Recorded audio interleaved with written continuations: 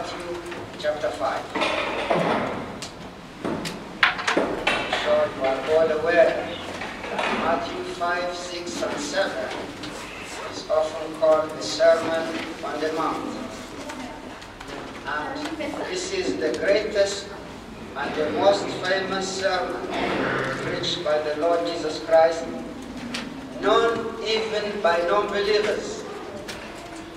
A non-believer, when he read the Sermon on the Mount, Matthew 5, 6, 7, he said, there is enough food for the whole world.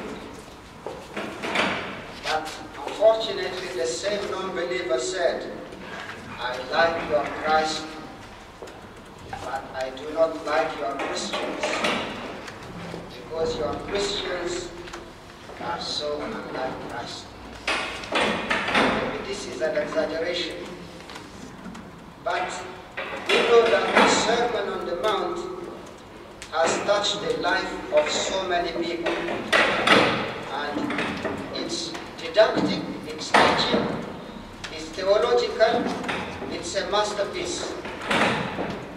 And Jesus directly said it and taught his own disciples. So the teaching Jesus gave was strictly and directly to his disciples, but through them he was teaching the crowd.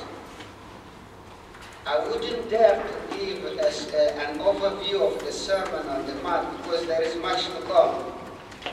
But in the Sermon on the Mount, Matthew 5, 6, and 7, you find the name of God 20 times.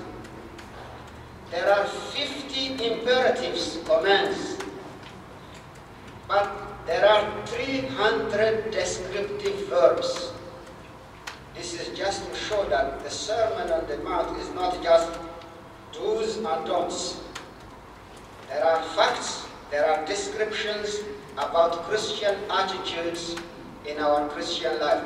We don't do what is happening in Matthew 5, 6, and 7 to be saved, but because we are saved, this is the way we behave.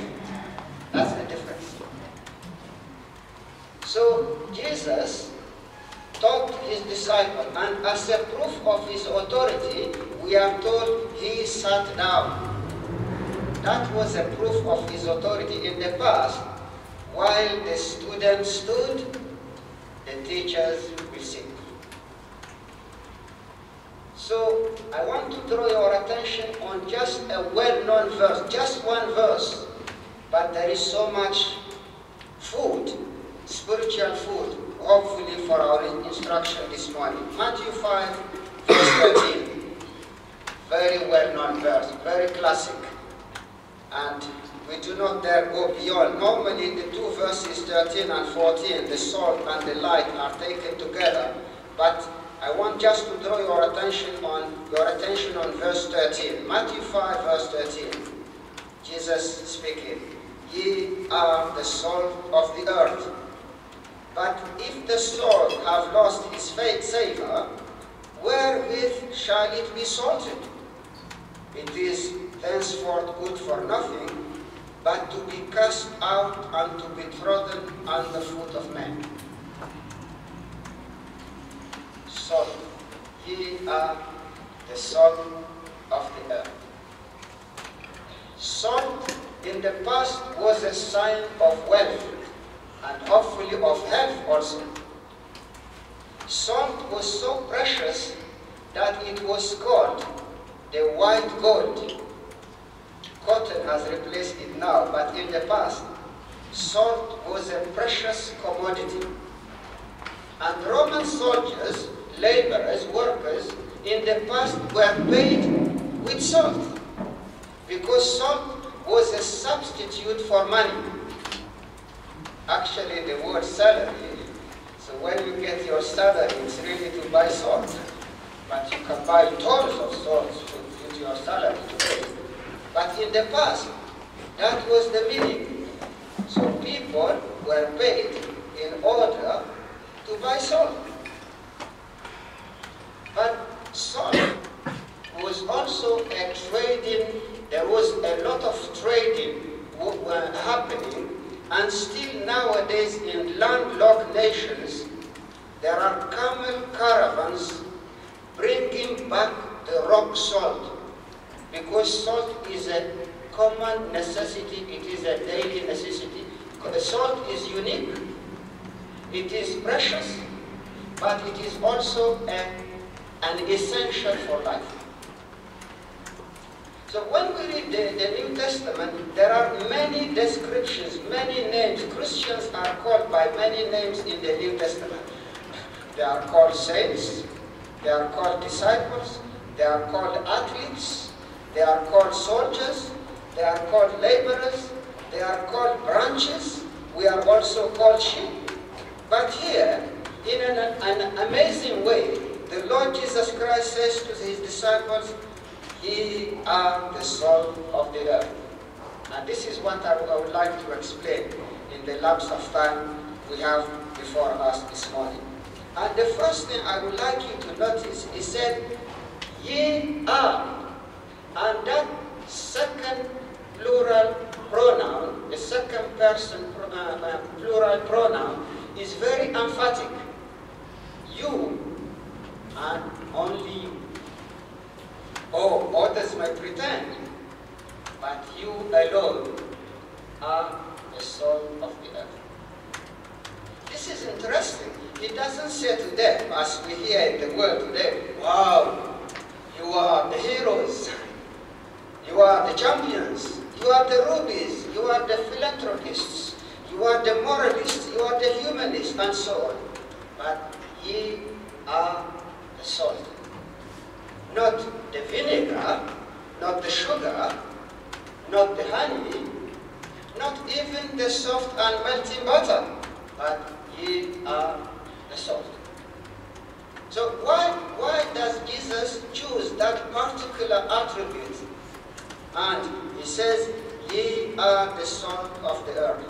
And I'm sure you have noticed that. He doesn't say you will be, you should be, or try to be, or you can be. But it's the present continuous tense. You are now and always be.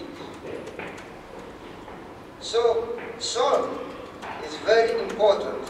That's why the Lord Jesus Christ has chosen that attribute.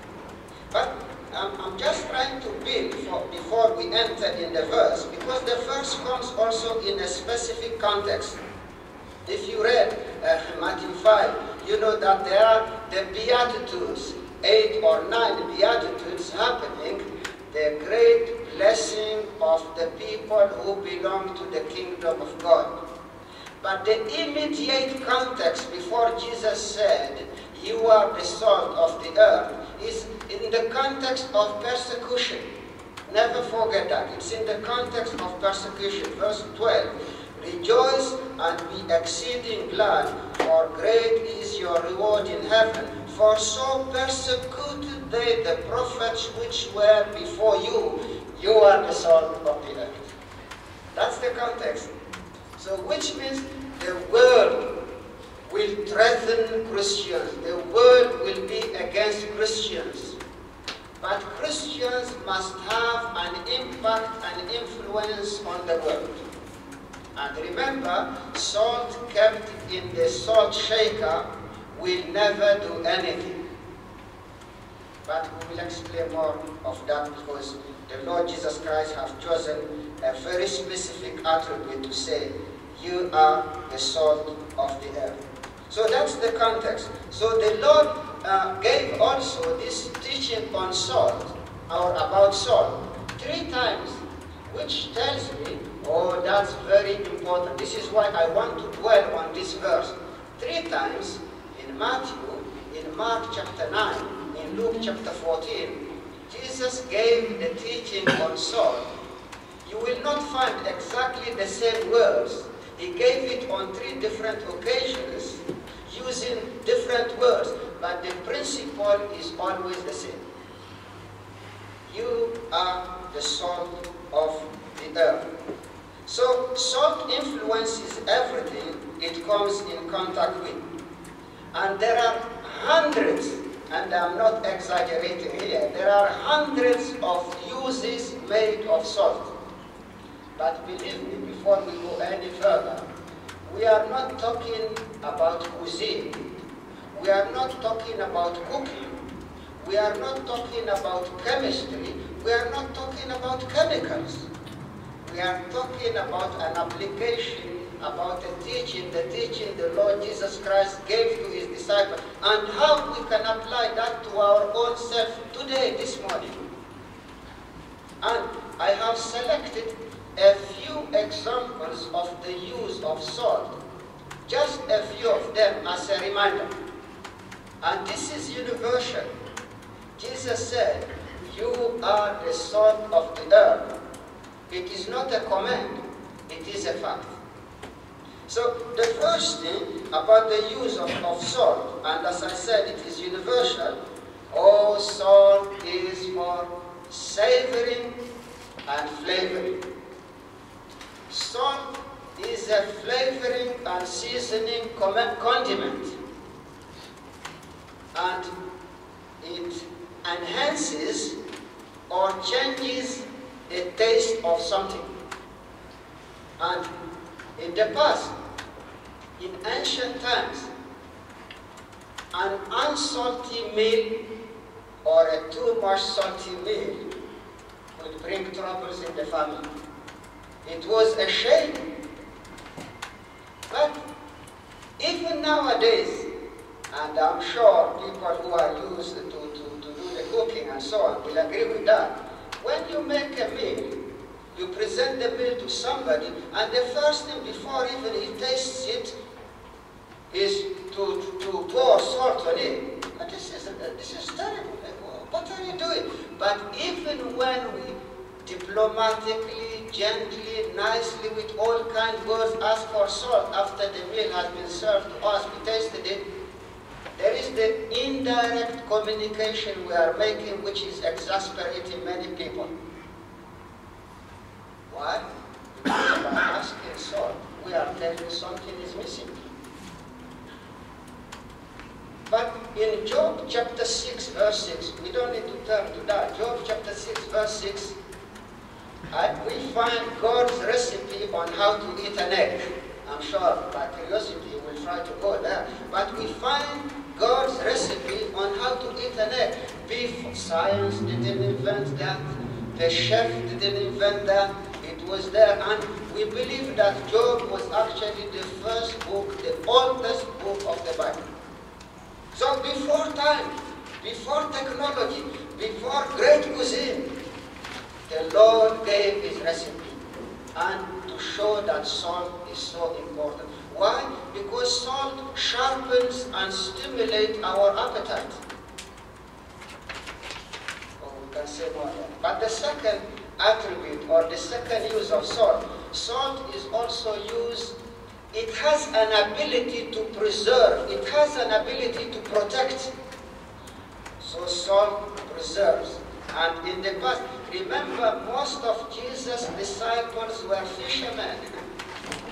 And in the past, meat and salt, they didn't have fridges, they didn't have freezers. You take things for granted, but remember, when Jesus said to them, "You are the salt of the earth," it was said in a particular context. So, meat and salt, meat and fish were rubbed in the salt to prevent decay. And actually, to prevent and to protect is the number one quality and property of salt in the Bible. So to preserve and to protect is the quality number one of salt in the Bible. Why I'm stressing and emphasizing on this? Because we live in a world, oh believe me, you don't need me to tell you, it's a corrupted world. And 1 John chapter 2 verse 17 says, we are in a world that is passing away, that is passing by. You may dwell in it, but remember the pilgrim concept. You are just here today and gone tomorrow. But we live in a petrified world, in a corrupted world, in a perverse world. So the salt, when Jesus said, you are the salt of the earth, or one of the quality of the presence of Christians in this world is to preserve and protect this world. I hope this doesn't lift up your pride by saying, just imagine this world without Christians. Just imagine this world without the effect and impact of Christianity. The world believes in it or not, the world accepts it or not, the influence of Christianity is just awesome. The laws, the literature, the modernity, every domain, every department you take, even in Muslim worlds, even in Muslim nations, even in atheist nations, no matter what nation you take in this world, every department, you will find a stamp of Christianity in it. They may deny it, they may spurn it, but they cannot deny the reality of it. There are countries where Christianity is not there at all, but you find even streets named after a Christian who was there in the past. Ye are the son of God. But it's interesting, the third quality, salt is also a fertilizer, which means that the soil becomes more ready to receive the seed, and salt makes things to grow. And I hate to put myself in a sermon, but just to give you an illustration, we didn't have much trees back home, but we had two fruit trees in the courtyard, a guava tree and a lemon tree. For so many years, I have seen this lemon tree for 15 years in the courtyard. It has never given us any fruit. And I said to myself, we should do as the Lord Jesus Christ, in the parable the Lord Jesus Christ gave about the tree, which is there, occupying just the place and not giving any fruit. So what should we do? We should cut it. But somebody came, and I don't know what kind of technology he used. I mean, I saw it because it gave fruits later. He took rock salt. This is the kind of salt we have there. He took rock salt, not sea salt, and he made a triangle around the lemon tree, three holes, and he filled the three holes with salt. And believe me, next years we were able to have plenty.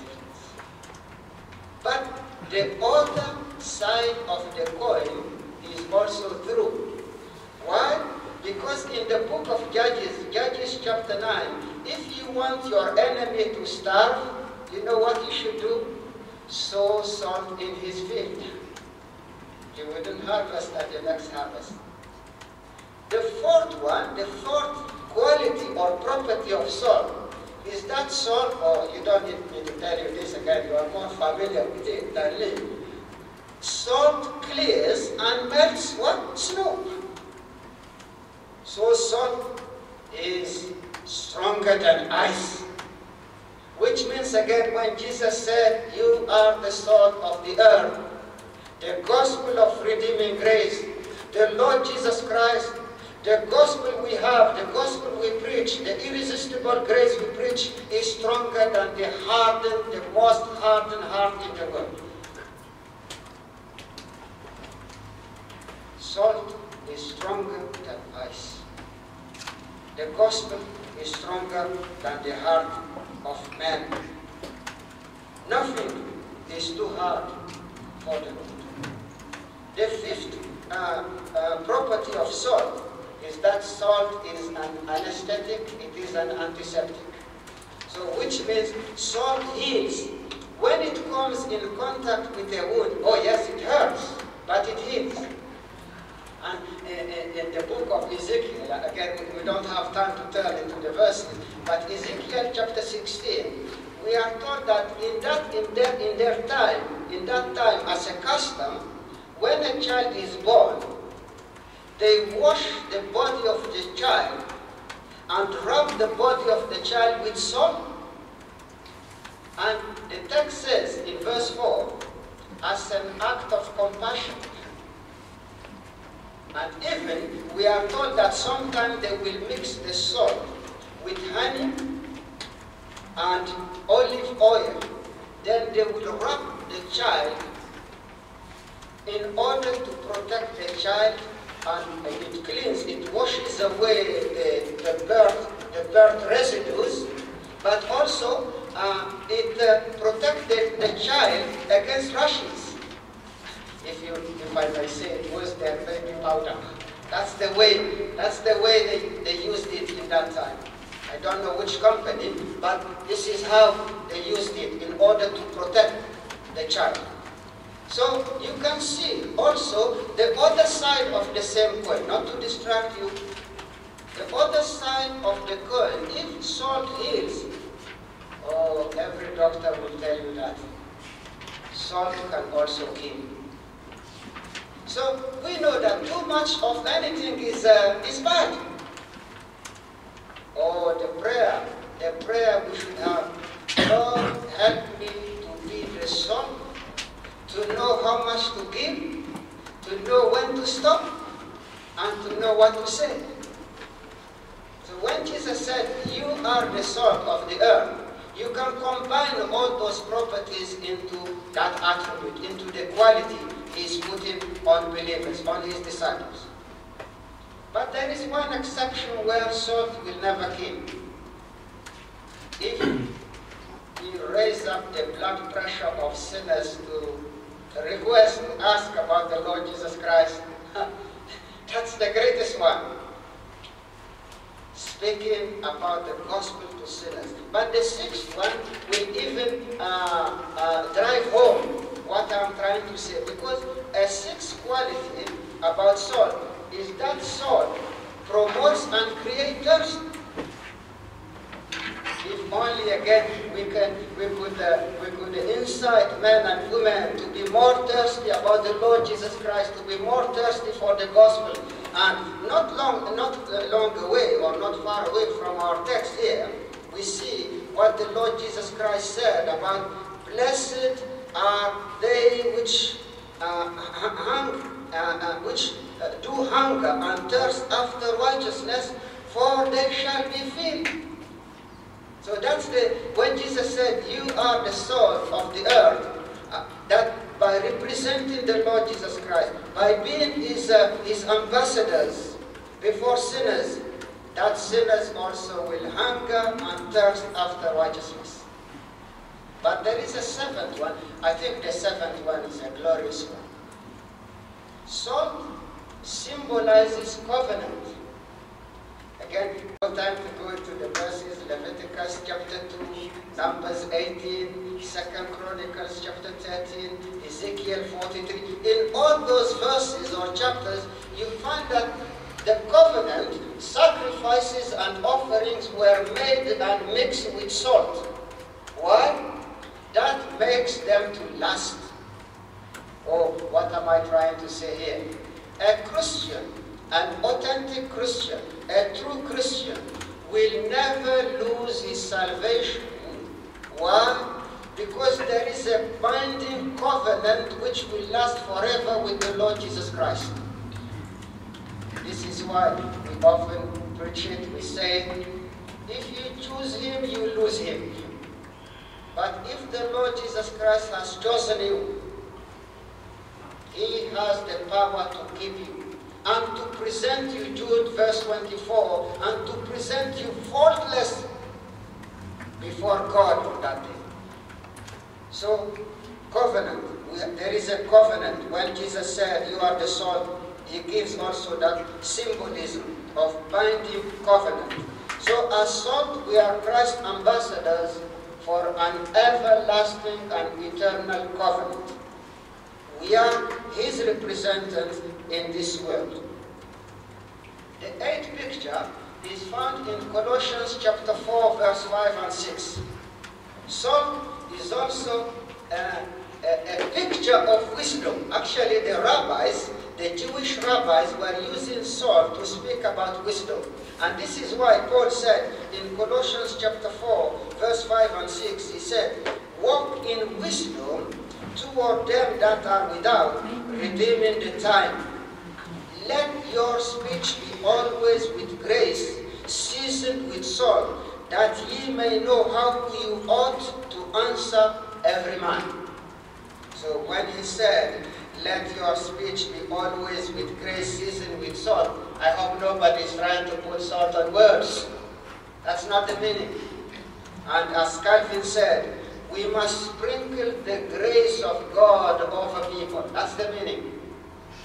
The grace of God. And brothers and sisters, we believe in the doctrines of grace. But sadly, and I have to put it this way, sadly, many people put the emphasis on what? Doctrine. Doctrine. And they forget the word grace. Oh, how gracious we must be. How gracious we must be with one another. How gracious we must be towards sinners. We believe in the doctrines of grace, but we speak about them with wisdom. As Jesus said, you are the salt of the earth. Pray daily for wisdom. The ninth one, I hope you don't mind. It's not the number which is important. I could have given 20. But it's each one pictures something the Lord Jesus Christ has called us to do. And the ninth one, according to Mark 9 verse 50, salt symbolizes peace. Because in that text, the Lord Jesus Christ is linking and connecting salt with peace. And again, without going far, in the text here, Matthew 5 verse 9, Jesus said, blessed are the peacemakers, for they shall be called the children of God. You see, Christians are automatically, the lion becomes a lamb.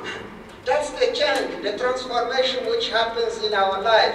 That we don't need to be in a non-violent movement or in an ecological movement or political party. Because by being converted, by walking with the Lord Jesus Christ, automatically He gives us that capacity, He gives us that possibility, then we become the salt of the earth, which means here we become peacemakers. Christians don't need to claim that they are pacifists, but we are peacemakers. That's the quality. Why? Because the Lord Jesus Christ is the peace, the Prince of Peace, and we derive that quality from Him. But there is a 10th one here, which is also important. Salt makes no noise. It acts in silence. And why am I mentioning this? This speaks about so many churches. And I believe in any church where you have noise, there are two things. The first one, there is noise because of vanity. The second, there is noise because of immaturity.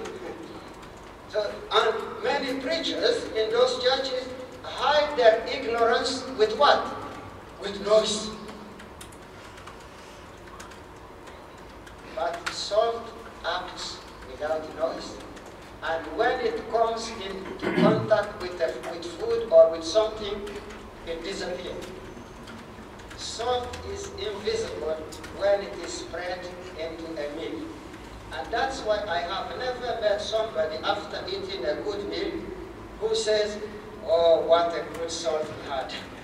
That will be ridiculous. But salt makes no noise.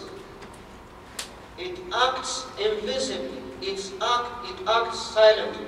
And this is why Christians do not need to blow the trumpet to say, here we are, look what we are doing, we can change the world, we need to have an influence on the world, we want to make the world better. The world will never be better because the Bible says the world will go worse to worse. That's not our purpose. To change the politicians, to change the ecology. The ecology, the 4 seasons will remain no matter what the ecological part, I know nothing about these things, but Bible, God promised that until the end of this world there will always be 4 seasons. Because He made the seasons. He will keep them also until the return of the Lord Jesus Christ. The 11th one, salt is a mixture of sodium and chloride. And there is a particularity on those two things, sodium and chloride. They are authentic, they are different, and they are inimitable. You can imitate sugar, but you cannot imitate salt. Inimitable. Why? Christian life, salt, Christian life is trademark. We have a trademark. What is the trademark of Christian? Difference. We are different. Oh, we are not strange people. Believe me, believer, my brothers and sisters, if people see you as a strange person, as an awkward person, be careful. This is not the way you dress the whole. Oh, this is how Christians behave. There is a problem. But we are different in our thinking, in our words, in our works, in the way we do things. We do not import the things of the world. Never. Why? Because we are different. So, salt is something different, and we must keep that difference in the world. The 12th one, I have selected 20 of them, so we are halfway. The 12th one, salt, just a zest is enough. Again, I know nothing about cooking.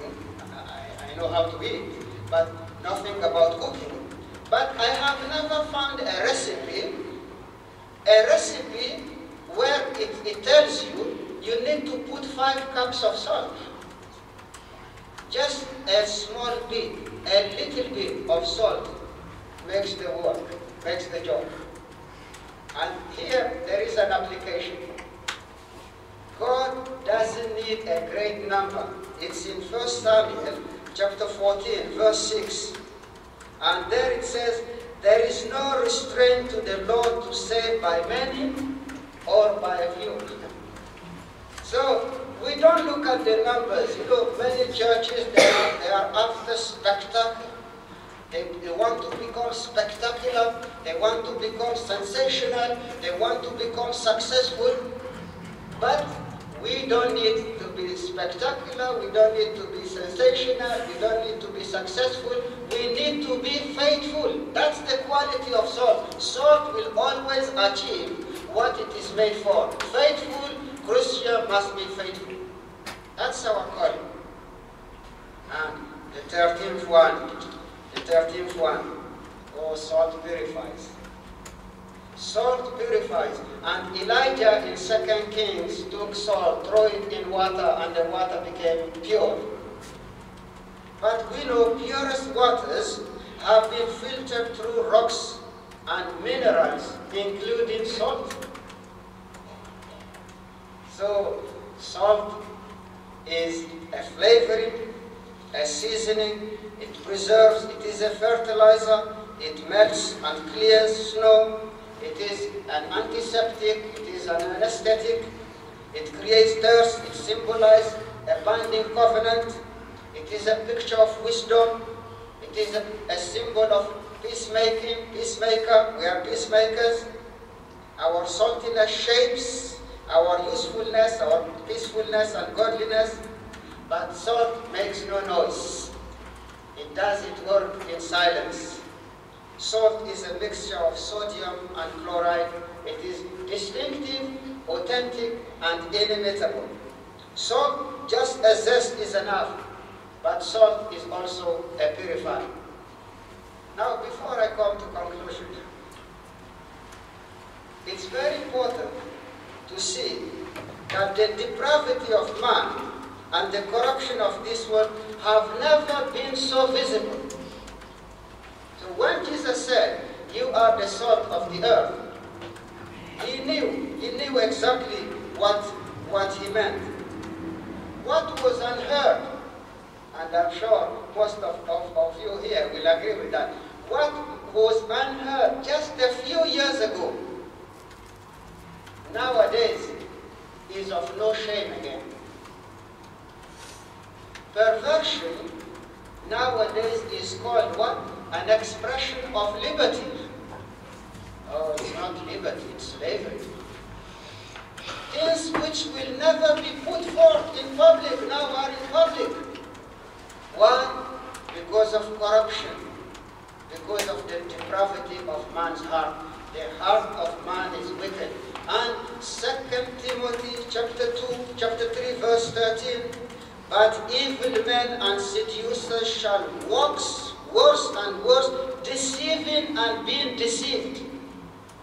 So if you think this world will be better, you should read that text again. 2 Timothy chapter 3, verse 12. This world will never go better. It will go worse. But the Lord Jesus Christ said, you are the salt of the earth. You are the salt of the earth. I make a relation. It's like when Jesus said in John chapter 8, I am the light of the world. And Paul says in Ephesians 5:8, you are the children of light. So in the same way, Christ actually is the salt, the only salt. We derive our taste, our saltiness from Him, because in John 15, verse 5, He said, without me you can do nothing. So we derive our taste. Don't think you are a freelance or something just on your own. You derive your taste from the Lord Jesus Christ. And He said, you are the salt of the earth. Christian life is not to shut oneself into an evangelical ghetto or in a religious monastery. That will never work. We need to rub shoulders with sinners every day, not to close ourselves in an office. Salt needs to be in contact with something to be effective. We don't need, again, to withdraw from people or we separate ourselves from their sins. But we must, gospel is for people. Gospel is to preach to people.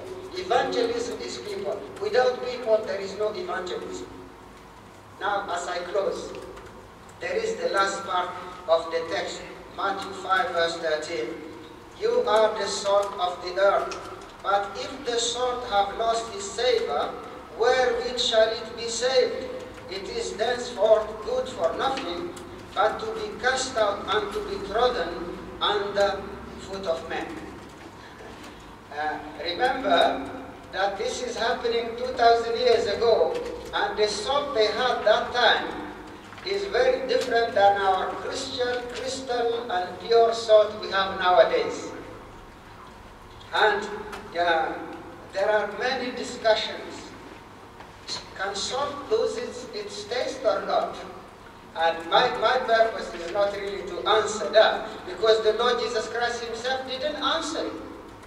He gave the negative side. It is unthinkable for salt to lose its flavor only for one condition. Salt will lose its flavor when it is mixed with impurities and toxins. If we can make the same relation from the impurities and toxins depriving salt from its beauty to the Christian life.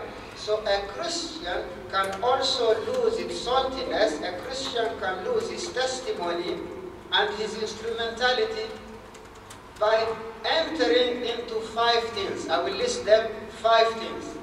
The first one, a Christian will lose its saltiness when impurities, sin, infiltrates his life. So, which means that with sin will pollute his life, and he becomes unfruitful and loses his usefulness. And actually, the Greek word used there in verse 13, but if the salt have lost its savor, that word lost his savor, it's the word which gave us, I had to check that, the word moral in English, moral. He lost his mind. Can salt lost its mind? Can salt lose its flavor? Chloride is a stable substance. Salt not being salt anymore is of no use at all. So the Christian also, whose life is infiltrated by sin, will lose his instrumentality and will lose the purpose for which he has been saved by the Lord Jesus Christ. The second thing which will make us to lose our flavor is the fear of men. And again, this is a whole study, we can go through it. But the fear of man, to please man, being a yes man, I agree with you. Yes, we have the same God. Everyone will be saved. No, the fear of man is a snare, according to the Bible. The third one, we lose our instrumentality and taste when we fall into worldliness. Be transformed, not conformed. And believe me, the world, this is my illustration, the world is like chewing gum. In the beginning it tastes nice, but later it's bitter. And this is how the world attracts so many people. It never keeps its promises. The fourth element which will hinder our instrumentality is that disobedience will grieve the Holy Spirit and quench the power of the Holy Spirit in the life of a believer. And the fifth one, prayerlessness. A Christian who doesn't pray will lose his taste, and he will not have any usefulness before men. But here are two applications as I close. The first one, we must preach the pure and sound gospel. We are gospel believers. And this is why the gospel preserves the world against corruption. But the gospel preserves also saints against a corrupted world. And we do not dilute it. We do not sell it. We do not share it. We do not debate it. In Acts 17, Paul said, him we declare. We declare it. So the gospel removed from its saving power serves for nothing. Second application. Keep yourself away from sin. Keep yourself away from worldliness. Keep yourself away from impurities. Keep yourself away from anything which will hinder that instrumentality. Flavor matters. Keep the standards. We are God's seasoning and flavoring for this world. And we may be the only Bible people may read. In your work, at home, in the street, and I come from a country where most people will never read the Bible. First of all, they don't believe. And second, some of them cannot even read. They have never been to school. But you see, you are an open Bible for many people. They may never take the Bible to read, but when they see your life, oh, this is, I desire. Create and promote that thirst that people may desire the Lord Jesus Christ. May the Lord help us never to lose our instrumentality and never to lose our godly tastes. And if there is anyone here who is not a believer, in 1 Peter chapter 2, verse 3, Peter says, come and taste that the Lord is good. And every believer, I'm sure here, can say, yes, indeed, the Lord is good. Let's close our thinking this morning by singing hymn number 474. Hymn number 474. In full and glad surrender, I give myself to thee.